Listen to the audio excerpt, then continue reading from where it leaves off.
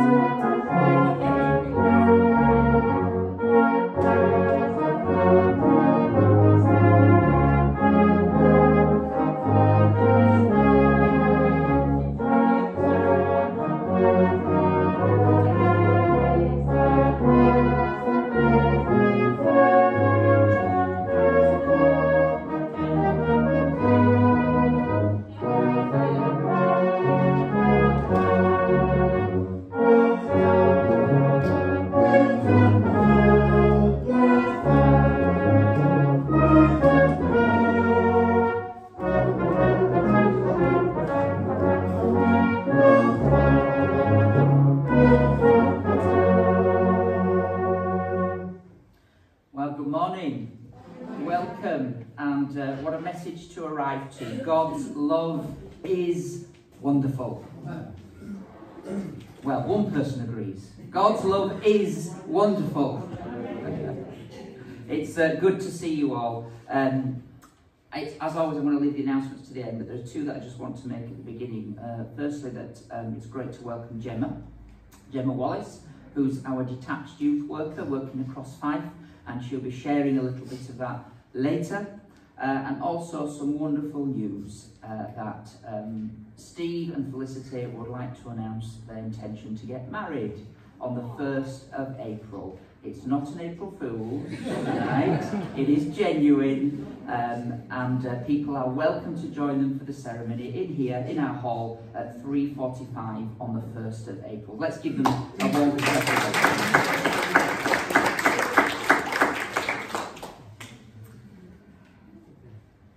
God's love to me is wonderful. Can you make that statement this morning? Have you experienced that love? Do you know that love for yourself? Because this is not just a nice set of words. It's a testimony. It's declaring what we believe. And we believe, don't we, that God's love to me is wonderful, that He should deign to hear the faintest whisper of my heart and wipe from my eye the tear. And though I cannot comprehend, not this side of heaven, such love so great, so deep, is His strong hands, my soul, I trust. He will not fail to keep. Can I invite you to stand as we sing this song of testimony together? Thank you, band.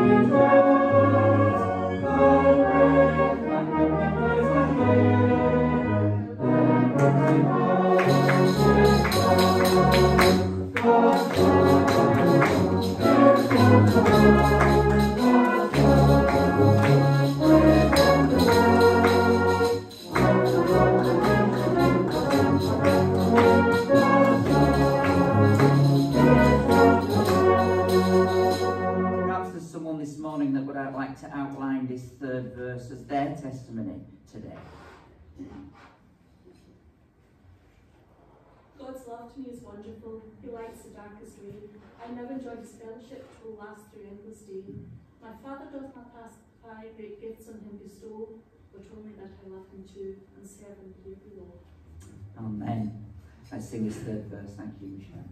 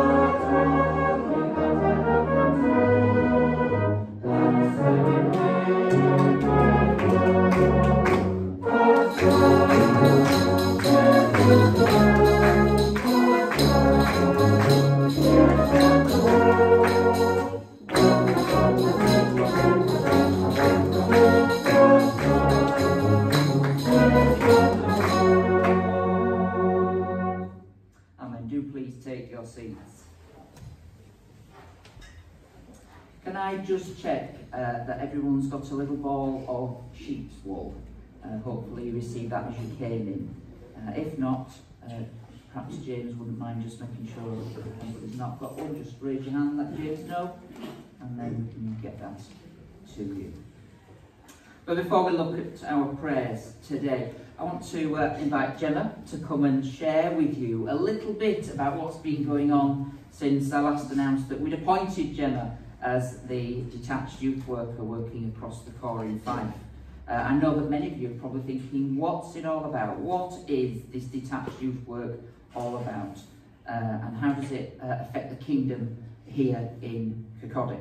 And hopefully Gemma will be able to tell you a little bit about that in her own words. So perhaps we could just welcome Gemma to come and share with us.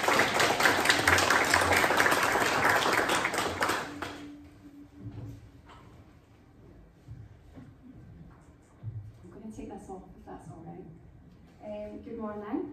Thank you for inviting me and thank you for your warm welcome this morning. I will try not to talk too much because I do talk a lot, but I'll try and keep it short. So some of you know me, some of you don't. I have attended Glenrothes Corps since I was little. And I'm still there. I'm 37 now, so it's been a longish time. And I've worked there for the past 9 years as the playgroup leader. And recently, over the last few years, became more involved in the youth work and children's work. And a couple of years ago was appointed the core mission facilitator at Glenrothes. So my involvement in youth work became more. And then COVID hit. So everything stopped and we lost those relationships, we lost those engagements with young people. And it actually got me thinking about all the young people that actually we don't see regularly. We only see a small percentage of young people from our area that come to our youth club. And maybe this was an opportunity to go out into the community and meet and engage with more young people. The Army are now pushing street-based youth work, so it was good to speak to people that were already doing that kind of work, and it kind of ignited a fire inside me. I kind of thought, we're missing a trick here. There's so many young people that aren't given the opportunity to explore faith, and that's because maybe they don't want to come into a church building. For many reasons, they don't know what's expected. They don't want to know about God. Well, they think they don't want to know about God. And we're restricted as well. We're restricted by numbers and ratios and how many we can have in the building and things. So going out there kind of gets rid of those restrictions, gets rid of those kind of thoughts of the young people, and yeah, so getting out there, engaging where those young people are. So it was something I was looking into. I don't know if Andrew has mentioned how this role came about. A funder had money and he was looking for a new project, and I instantly said detached youth work across Fife. And he obviously had a passion for youth work, so that's where he went with, what he went with. So I'm going to be working across 6 corps, which is quite daunting, but we're lucky in Fife that they're all quite close together. The leadership at each corps has a real passion for youth work and a real passion to work together. I don't think it would work if we didn't have those relationships. So we're really lucky. So yeah, so detached youth work, we want to engage with young people where they are, be a consistent presence, and be good examples of Christianity out on the street, out where they are. Jesus wasn't always in a building, he was out meeting people, and we want to do the same. We want to be a good example of that. We want to build relationships, and through those relationships we want to help young people to make better decisions, to avoid kind of being labelled as antisocial. We want the community to look out and say, there's a group of young people, that's okay. Because sometimes we have preconceived ideas about what groups of young people will do. And yeah, unfortunately, some of them do cause trouble, but maybe we can go out there and help them make better decisions. We want to give them a voice. Why are they making these decisions? Are they bored? Is there nothing in the community for them? Let's give them a voice to make their community welcoming and give them something in that community to be proud of. And through all that, through those relationships, we want to give them the opportunity to explore faith. So, I'm nearly at the end, you'll be glad to hear. It is something that we can all get involved in. I know it seems daunting going out in the cold, and the winter's not great, but there are other ways that you can get involved. I don't know about here, but in Glenrothes we have a prayer group, so if anyone's got any prayers, we let everyone know and we ask them to pray for that. So if you've got something here, I'd really like to tap into that and get anything. So we've got prayer requests every night when we go out, and we write down any prayer requests. So we would contact you, contact maybe whoever's in charge of that to roll out those prayer requests. Some corps have offered to make tea and coffee for us coming back, so if that's something that you feel led to do, then that would be great. But we just want to support and encourage those volunteers. A lot of the volunteers, this will be completely new to them. I'm going to tell you a couple of things that have happened in Glenrothes. So Glenrothes is up and running. We kind of got up and running before I actually got this job. And we have been going out since July, and we have been engaging with young people at a skate park near our corps.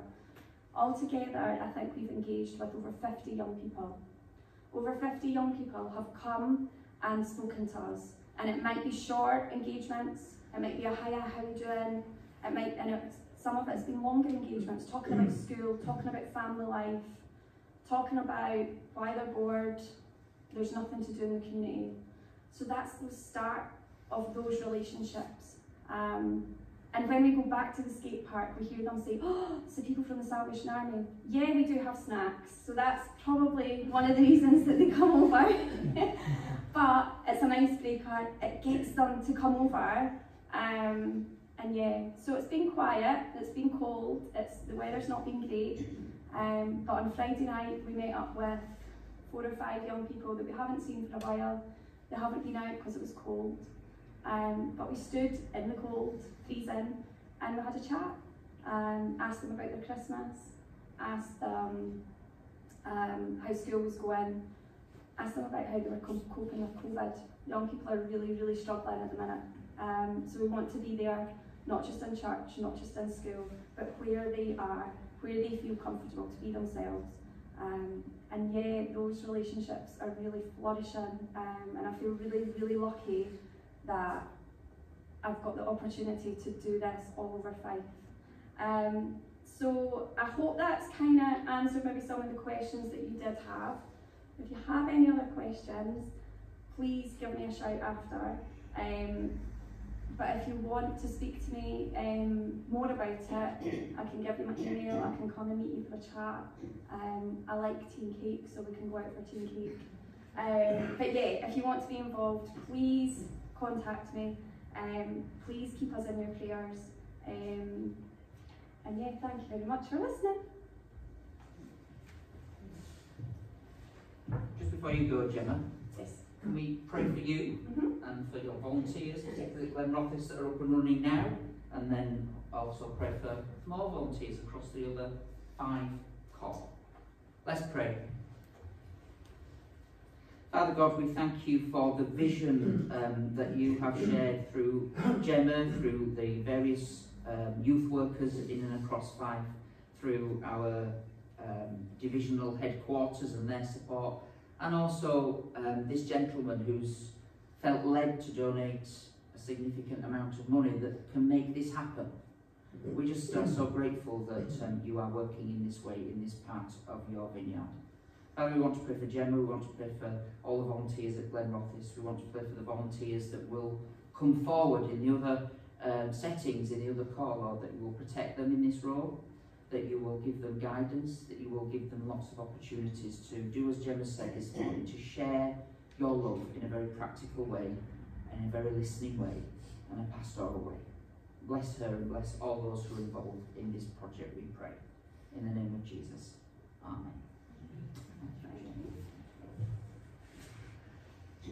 At the Bible study on Tuesday, we looked at the parable of the sower, and lots came from it, but one of the strongest messages that we took away, that we are all called to be that sower of seeds. And isn't this a beautiful, real way of being a sower of those seeds?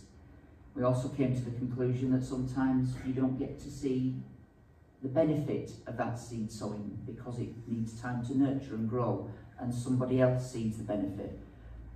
Is that not true about this project as well? That we, in these present days, might not see all the fruit that will come, but because God's in charge of it and God is nurturing that seed and watering that seed, we do believe, don't we, that there will be fruit. So thank you once again, Gemma. So for our prayers, as we reflect a little on what Gemma shared about the detached youth work, I'd like us to commit to praying for her and for the work at Glenrothes and the other Salvation Army centres as it opens up. And most importantly, to pray for these young people that we will be meeting in the days to come. Today we're going to look at the parable of the lost sheep, and you should have been given as you came in a little ball of sheep's wool. And please, if you're allergic to sheep's wool, please don't touch this. We don't want any incidents. But if you're not, then I'd encourage you to get hold of that now as we focus our prayers, both on what we're going to learn from the parable, but also on what Gemma has shared. Take a close look at it, feel it in your hand. If you like, have a smell of it. Does it smell like a sheep? This morning I'd like you to see this piece of sheep's wool as a young person in Kirkcaldy. You may know a specific young person, a family member or a child or a grandchild or a friend or a neighbour or someone who you know in your street. Or it may be just a young person that you don't yet know. As you hold the wool, or if you're at home reading the resource or watching this on a video, visualise that young person. If you've got more than one young person in mind, perhaps you can split the wool in half and visualise the two of them.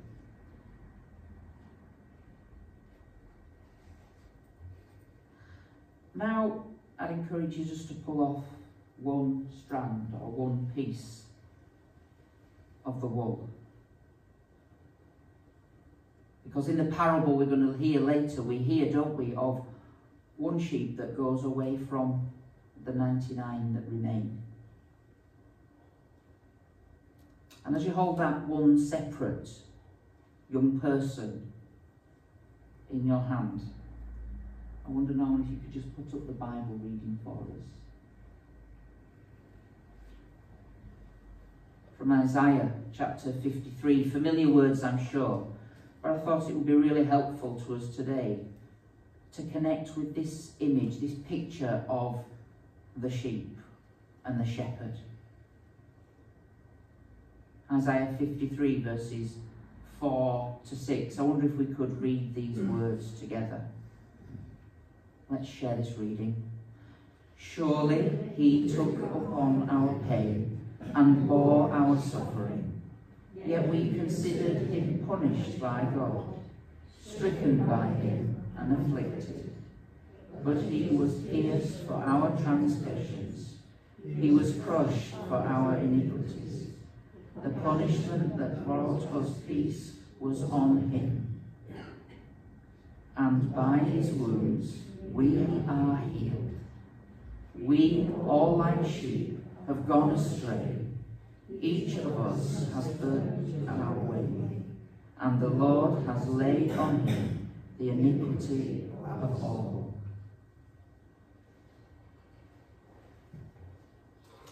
As we listen to the words of a beautiful song entitled Shepherd of My Heart, I want you to keep those names and those people that you're thinking about in mind. And then at an appropriate moment, when you've prayed for that young person, bring them back into the fold and pray that God will shine his light upon them. Let's use this time to consider the young people that we know, or perhaps don't know yet know, and this detached youth work. Let's pray. Thank you.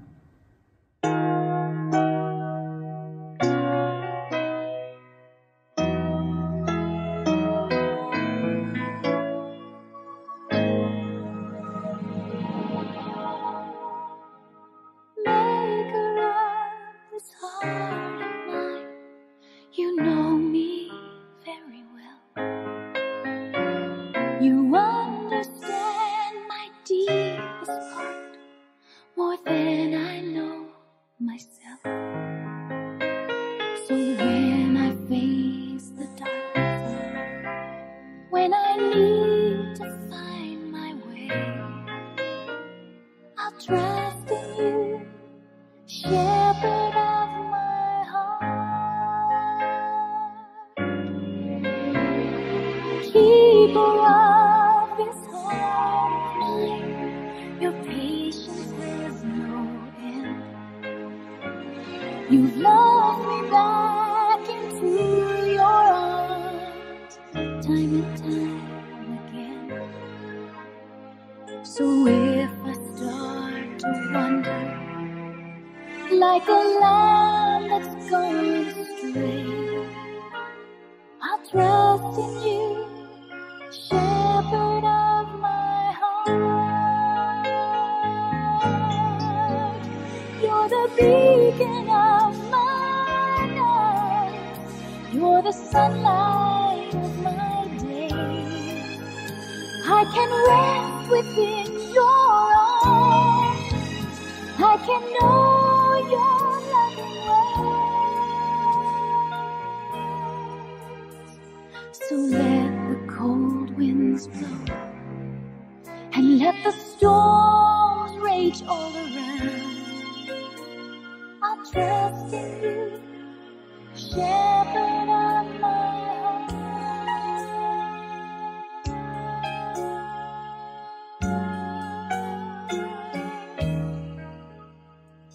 Giver of this life for me, you're what I'm living for. For all my deepest gratitude, you love me even more.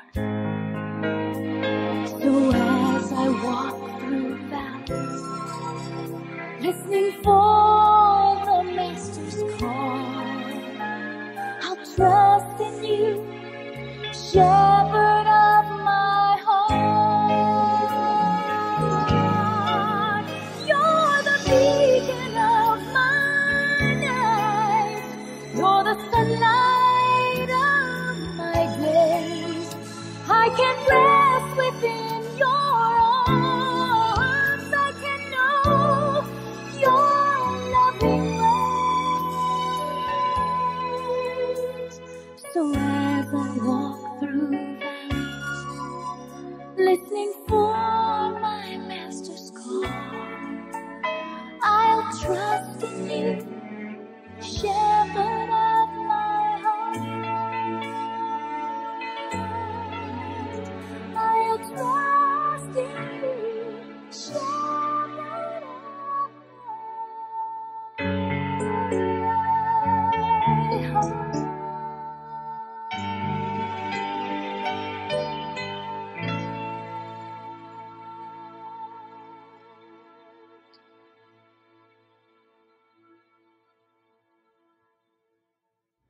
Let's pray. Father God, that is our desire this morning, that we will wholeheartedly trust you as our shepherd. The times that we sometimes go astray, help us to find the fold. Lord, we pray for these young people that we may never meet, yet we know that you are precious. They are precious to you, as that reading taught us, that you took on that pain and that iniquity at Calvary for everyone, including young people who don't yet know you. Father, help us to be good witnesses to the Good Shepherd. Help us to lead lost sheep back into the fold. In the name of Jesus, amen. We're going to listen to the message from the band now, please.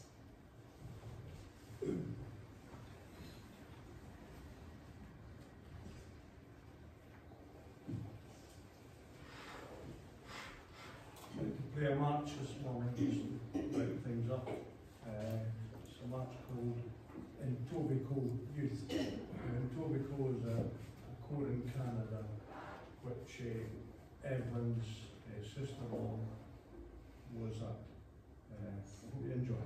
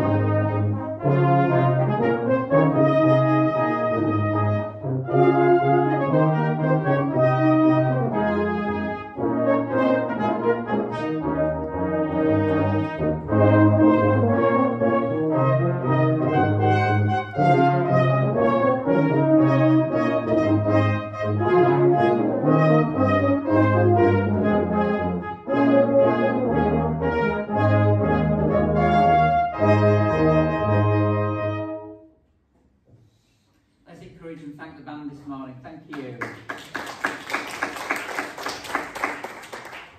I recognised a few tunes in there. Dare to be different, dare to stand alone. We're going to take up the offering just at this time. As you know, we have the plates at the front. Come when you are comfortable.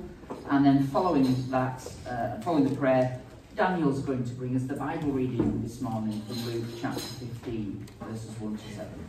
So let's take up the offering just now.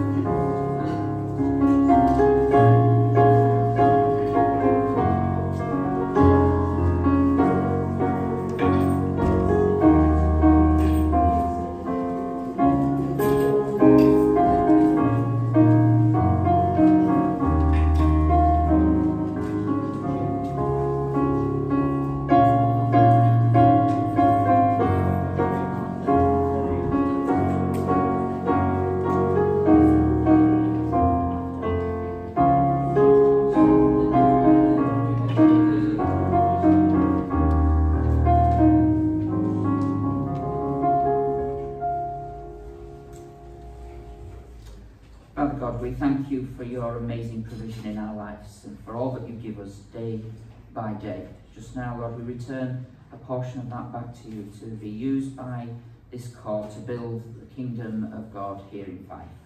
Bless the gift, bless the giver, we pray. Amen.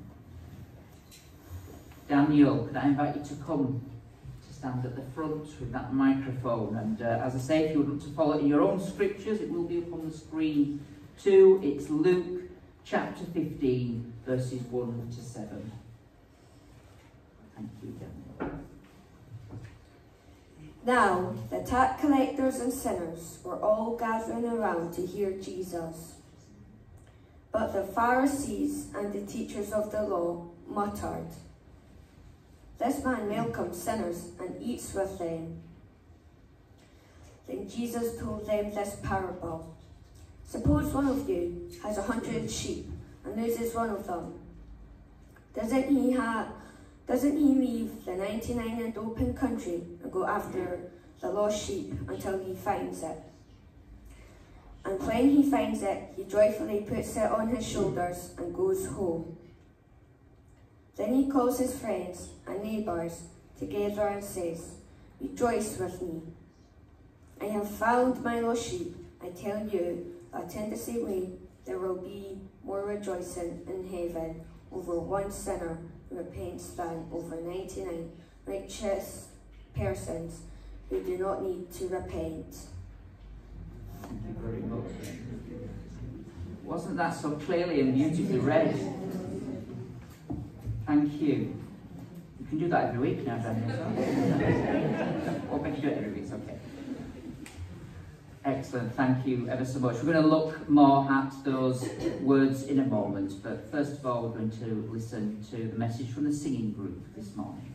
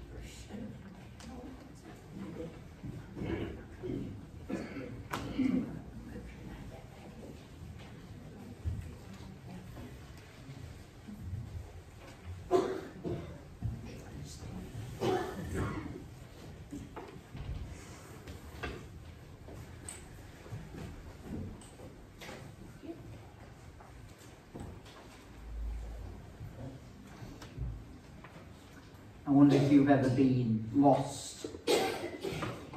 I remember as a child, about 8 years old, going to the National History Museum in London. And if anybody's ever been to it, it's a vast place. And to cut a long story short, I got lost. My parents obviously were quite distressed by that, as was I when they caught up with me. But being lost is not a nice sensation, is it? It's not a nice feeling. It's not a nice position to be in. In our little series on the parables, Jesus often spoke, didn't he? And parables that Jesus told, we know have at least three meanings. A scriptural meaning. They often quote from the Old Testament. They have a spiritual meaning. Each one had a spiritual truth for the hearer. And they are sound, aren't they? They're reliable. They are trustworthy. They make sense. His parables always made sense. So far we've looked at two parables. That of the talent a couple of weeks ago, and then on Tuesday at the Bible study, the parable of the sower. And today we turn our thoughts to what's often termed the lost parables. Not because they're accidentally being mislaid or suddenly popped up after many, many years, but lost because they're a little series of three stories by Jesus. The lost sheep, the lost coin, and the lost son, which I believe Norman's going to pick up in a Bible study in a couple of weeks' time. We hope. Like most of the parables recorded in the Gospels, we have a scene to set, helping us to realise that the stories of Jesus are applicable in all settings and in all circumstances and in all time frames. In the case of today's parable, we are given details about the real mix of listeners. Today, as we open up the scriptures in this room, in this place, in this time, or whether you're reading it at home or watching it on YouTube, what Jesus said then is just as reliable, trustworthy, and true now. And I guess right at the start, to pose the challenging personal question, which of these groups will you belong to, that are outlined at the beginning of the parable? The tax collectors and sinners, those who perhaps have a history that is holding you back. Maybe you have issues with money or stewardship. Those who come to listen to Jesus because they know there is something special about him and want to know more. Or are you in the group of Pharisees and teachers of the law? And notice that Luke records their mutterings and grumblings. I won't look at anybody in particular. Those that had perhaps allowed their hearts to be chained up by the laws and become judgmental or controlling. Perhaps you are disgruntled this morning or uneasy about something. Is your heart a little hardened like the Pharisees, and you've lost a bit of purpose and drive that you once had? And then, of course, there's the unknown crowd, those that aren't recorded by Luke, those who were there but don't quite know what to make of it all. Who is this Jesus teacher? Who do you identify with this morning? And right at the start, acknowledge that before God and invite the Holy Spirit to teach and guide you this morning. As we think about this and prepare to receive from the Lord, let's look at three aspects of this parable: the sheep, the satisfaction, and the sinner. Firstly, the sheep. Verses 3 and 4, Jesus describes the scenario of a shepherd and his sheep. If only one out of 100 sheep were lost, the shepherd would leave the 99 to search for it. As we discovered on Tuesday, this use of a familiar setting or metaphor of shepherding sheep, in this case, would have been familiar to the listeners. The image of a shepherd is often used in the Old Testament, as we read earlier from Isaiah. But then there are other beautiful words, aren't there, that we'll all probably be able to say by heart. The Lord is my shepherd. I lack nothing. He makes me lie down in green pastures. He leads me beside quiet waters. He refreshes my soul. It's no accident that Jesus chose such a scene and such a description to address this setting of sinners, tax collectors, and grumbling Pharisees. Secondly, the satisfaction. The parable continues, finding the lost sheep for the shepherd brings great joy, places it on his shoulders and carries it back to the fold. All rejoice with the shepherd because the lost sheep has been found, is returned to the safety of the fold, and the shepherd once again has what he is precious to him. One of our core values is evangelism, and for me this parable sums up this value perfectly. Is our purpose not to go and find the lost sheep and return them safely to the fold? And that may be to the safety of this core or to the safety of another church, but critically to the kingdom of God. Gemma's spoken this morning about this new project of going out into the streets and going and finding the lost sheep. And who knows what their safe fold will look like. Not us, but the Lord certainly does. Everything we are, everything we do, everything we profess to be, every time we put on this uniform, every time we speak or act is an opportunity to return a sheep to the fold. I often tell a personal story when using this parable of a holiday in the Norfolk Broads, a holiday that involved hiring a boat and sailing around the Norfolk Broads and stopping at various places. And on this occasion, about 4 days into our journey, my father and I, probably about 16 or 17 years old, decided we were going to go rowing. So come off of the main power boat, as it were, the main home, and go rowing in a little, looking back on it, a very lightweight craft. And we went rowing, managed to get as far as Great Yarmouth Harbour. Now, anybody who knows more about the seas and how they work and tides than I do will know that a harbour or a port often has very strong currents in it because of the way the water moves in and out. Well, we weren't as clued up on this as we perhaps should have been. And you can guess what's coming. Paddling into the harbour, we had to paddle harder and harder until one of us slipped off the seat and over we went. I won't say who it was that slipped off the seat. I'll leave you to guess. Well, thankfully we were near the edge of the harbour. We were able to get onto the shore. We were wearing all the right safety gear, so there was nothing sinister about it, just a very embarrassing couple of people trying to row a boat amateurly. What I didn't realise up until a little later that day, that in my pocket had been my wallet. Well, by the time I got back very wet to the boat, it was no longer in my pocket.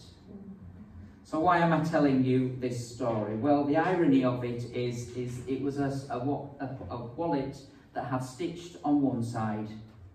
I was lost, and on the other, but Jesus found me. Well, I'm still awaiting for the delivery of the wallet. And the truth is, I probably never will see that wallet again. It is lost for good. We, like sheep, were lost, but Jesus found us. The shepherd that we read about in Isaiah is looking for us.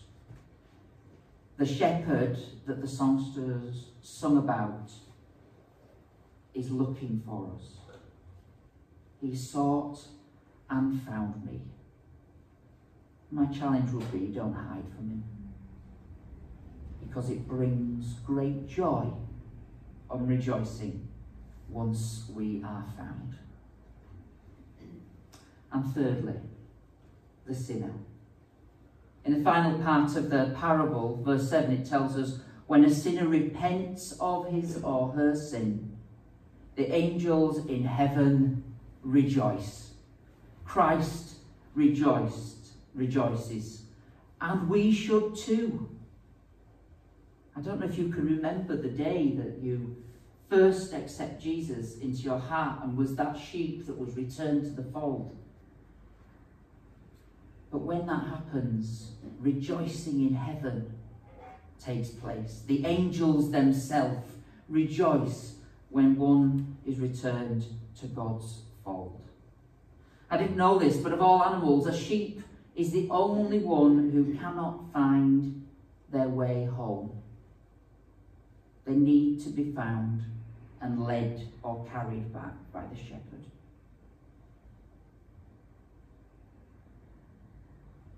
Christ being led like a lamb to die on a cross made it possible for him to then lead us back to the Father. Are those true? Are those words true for you this morning? I want to say to you, you have been led home by the shepherd. And because you are home, there is no fear, no condemnation. Margaret, you've been led home by the shepherd. Beth, you have been led home by the shepherd. Michelle, you have been led home by the shepherd. Put your own name into that sentence. And here this morning, you are in a place of safety and in the fold of the living God. The moment that happens, there will be rejoicing in heaven. And the beautiful thing to remember is that there was nothing particularly special about that one sheep that went away. He was just valuable to the shepherd. And that's true for each of us this morning. No matter what opinion we might have about ourselves or what the world tells us, in the shepherd's eyes, we are a lost sheep that's gone astray, and he has sought and found us. In the story of the lost sheep, the punchline regarding the resulting rejoicing in heaven depends on the Jewish belief that the two halves of God's creation, heaven and earth, were meant to fit together and be in harmony with one another. If you discover what's going on in heaven, in this case the rejoicing, you'll discover how things were meant to be on earth. That, after all, is the point of praying, isn't it? Thy kingdom come on earth as it is in heaven. As far as the legal experts and the Pharisees were concerned, the closest you could get to heaven was in the temple. And the temple required strict purity from the priests, and the closest that non-priests could get to copying heaven was to maintain a similarly strict purity in every aspect of their life. But now Jesus, here in this parable, is declaring that heaven was having a great, noisy, rejoicing party every time a single sinner saw the light and became part of God's family.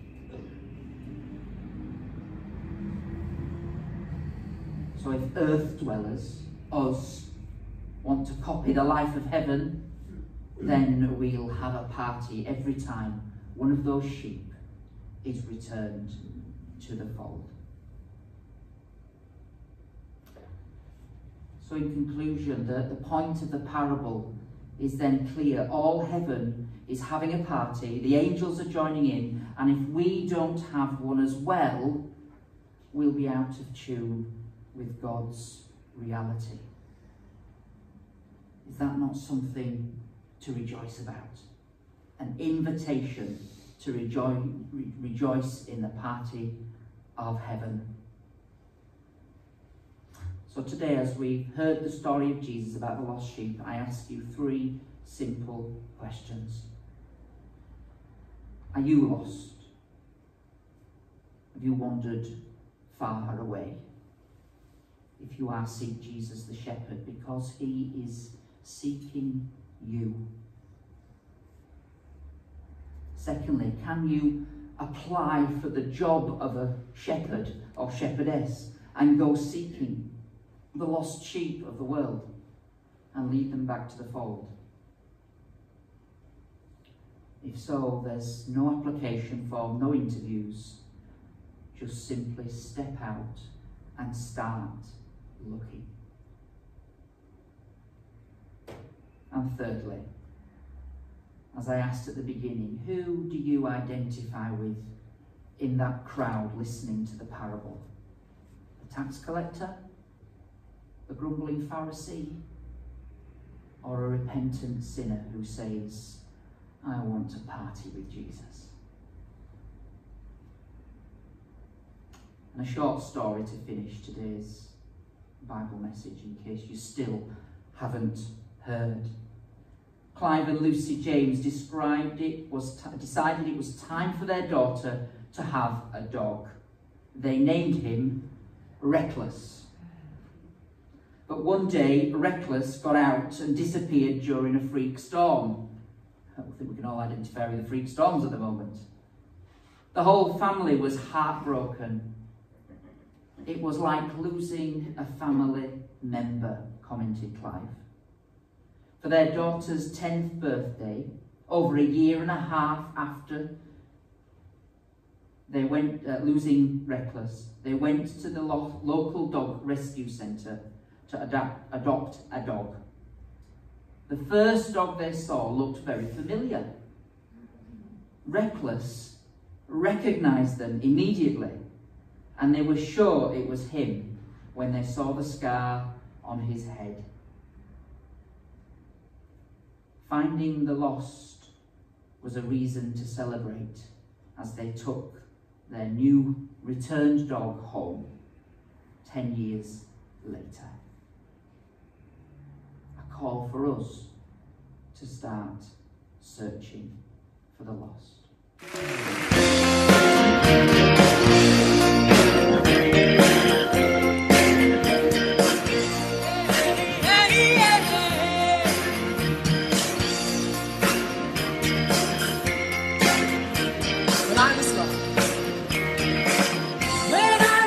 You came and rescued me, reached down into the pit and lifted me. Oh Lord, such that I wasn't far from you as I could be. You know all the things I've ever done, but Jesus' blood has canceled every one. Oh Lord, such grace to glorify.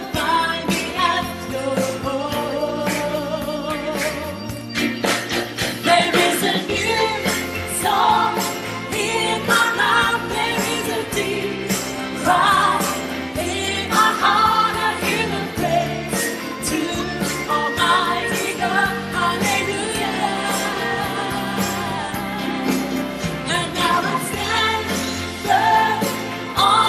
strong, my life is hidden now.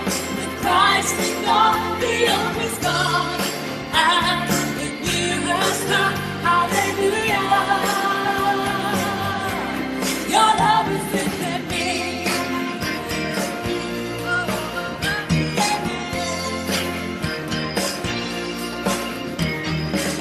Now I have come into your family. Sing it out. For the Son of God is died for me. Oh Lord, such I am as loved by you as I could be. In the full assurance of your love, now in every confidence we come. Oh Lord, such joy to know that you delight in us.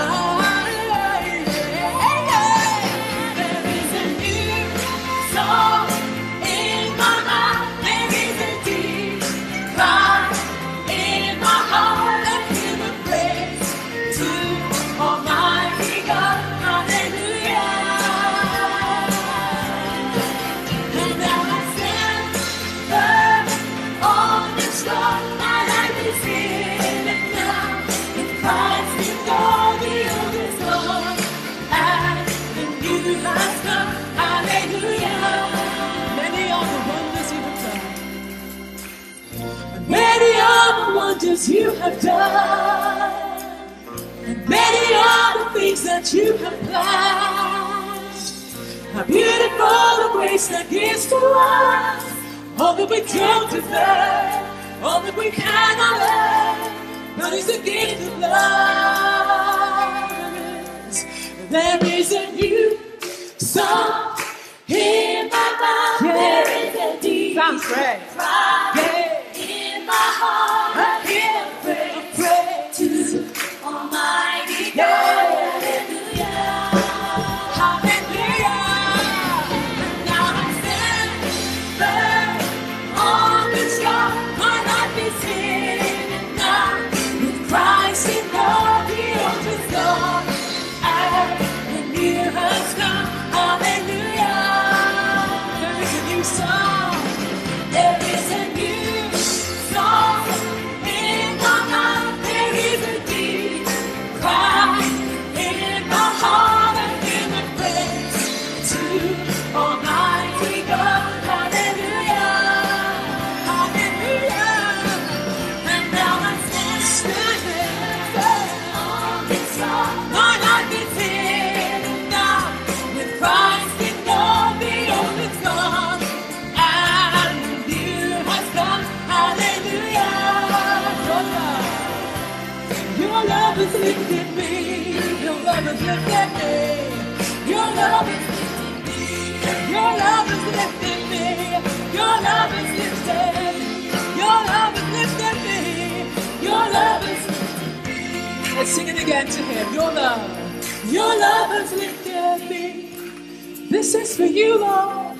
Your love has lifted me. Sing it out to him. Father God, we thank you this morning that you are a searching God, that you are the first to do the seeking, to find the lost sheep.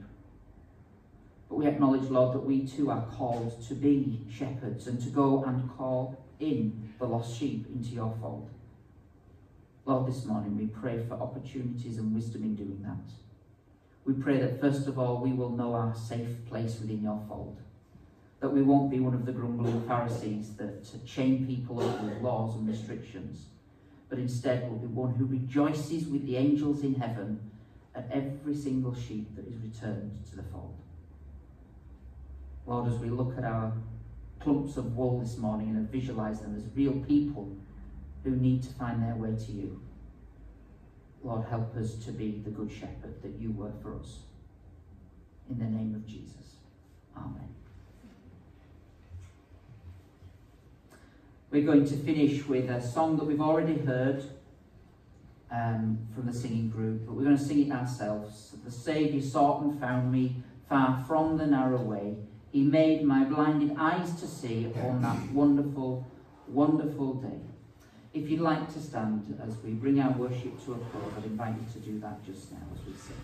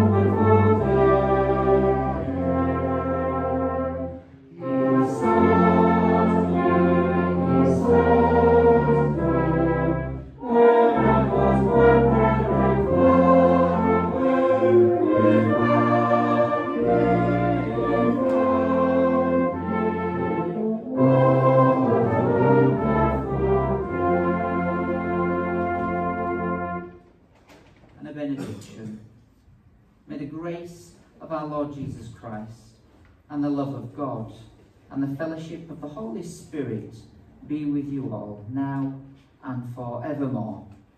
Amen. Just a few announcements this morning. We were supposed to be live streaming the service this morning. Slight technical hitch, as I've already said, so that's not happened, but we have recorded it, so if anybody would like to catch up with the service on YouTube later, that's fine. The Bible study started on Tuesday. It was so encouraging to see 20 people, and I have to be honest and say that I've been to lots of different corps where single figures are the norm at a Bible study. So personally I'm encouraged by 20 attending, but more so I'm encouraged for you as we grow God's kingdom here and see how God is speaking to us. This week's will be Brian, and it's Matthew chapter 18 verses 21 to 35, the parable of the unforgiving servant, if you want to read it in advance. And thank you for those who contributed to our food bank. That's really been so helpful. Thank you for that. And finally, please remember our Visioning Day, the 26th of February, a day when we can consider the future of the corps. The flip chart is just where you line up for tea and coffee. If you can come on that day, please sign up so we know we've got you covered in the catering. Have a great week. Do stay for tea and coffee. Great to see you this morning. Good morning and God bless.